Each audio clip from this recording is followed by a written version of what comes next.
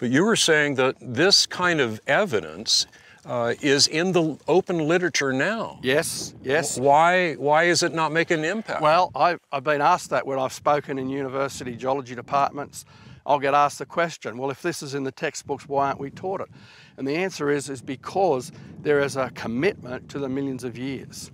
And so once people get locked into that focus, anything outside their field of view that conflicts with that focus is marginalised. And the reason why the millions of years are important, if we go back in the history of scientific thought, Charles Lyell in England proposed millions of years, and they multiplied the ages for the rocks.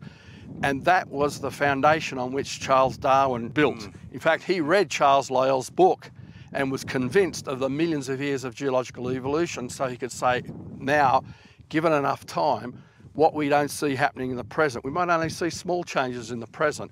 Given millions of years, the small changes can add up to big changes. And so if you want to have a worldview or a way of looking at the history that says that we got here by chance, random processes over millions of years, then you've got to have rocks that are millions of years old. Otherwise, you've undermined that whole foundation of that view of Earth history. So time becomes the critical, if not the critical element, a critical element for the conventional paradigm. Exactly. And that time has to be deep time. Yeah, and this was actually, it was a Scientific American article, a professor of biology at Harvard University in the mid-50s, when he was talking about the origin of life. He's in fact said, time is the hero of the plot. You know, given enough time, what we think is impossible to happen now, given enough time, the impossible becomes possible and the possible becomes probable. And here we are. Yeah.